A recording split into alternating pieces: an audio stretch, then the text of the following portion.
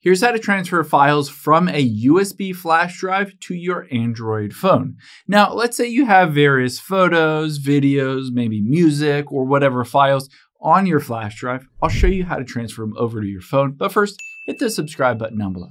Really helps me out. Thanks, guys. Now, the first thing, of course, is you need to make sure the USB flash drive or external hard drive can connect to your phone. Most newer phones use a USB-C, so in this instance, you can see I have a little adapter here that will take it from USB-A to USB-C. Now, all I need to do is plug it in at the very bottom, essentially where you normally charge your phone. After you've done that, all we need to do is navigate to the My Files app. So let's swipe up here, and we can either just search for the My Files app, or you can tap on the Samsung folder and open up My Files. Now, the cool thing on here is it would immediately recognize that USB storage. You can see under storage as USB storage 1, and I can just tap on it.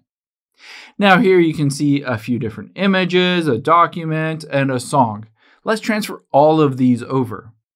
All I'm going to do is tap and hold on one of them, and then let's select multiple different ones here. And I can either choose to copy it or just to move it and not copy it. Let's make a copy. So just tap on copy here. And now it says select your destination folder. At the very top left, we'll choose internal storage, the storage on your Android phone itself. And from here, I'm going to put them all in my downloads folder. So just tap on download and hit copy here. And it will copy all of those over. So let's just go back out of here. And we can tap on internal storage and then downloads, and you can see all of those files are now transferred over. Hope this helps. If it did, hit the like button down below and leave a comment if you still have any questions. Thanks, guys.